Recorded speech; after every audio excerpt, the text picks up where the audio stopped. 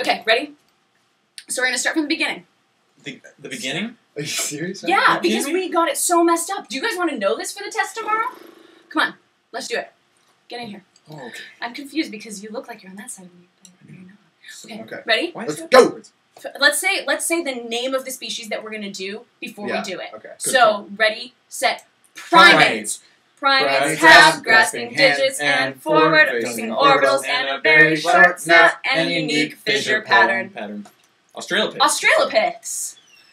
BI-PED-AL-ISM. Foramen Magnum. Pelvis. Bicondylar angle. Vagus angle. What's next? Robust Australopith. Homo Habilis. What are they? What's What's Habilis? Very smooth. No external nose. Smooth head. No Occipital Torus. Homo Ergaster. Occipital Torus. No external nose. Ergaster blaster. Barrel chest. Let's take a step to Asia. Chic. Homo Erectus. Angle. Erectus. Bang. Back to Africa. Heidelbergensis. Wait, we were supposed to say Homo Heidelbergensis. Heidelbergensis. Incipient midfacial prognathism. Receding forehead.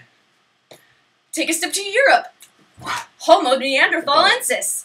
The back of your head is ridiculous, and the front of your face is projected.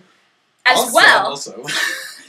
The retromolar space and wait, we stuck at this one. And mastoid process are equally absurd. Also, the retromolar space and mastoid process are equally absurd. Back to Africa. Homo sapiens. Chin, and no brow ridge. Woo! And that's the branching model of hominid evolution. All in one video. By Brett, Marley, and Tim. We took a few breaks. Yeah. Just a few. It's all good. I'm out.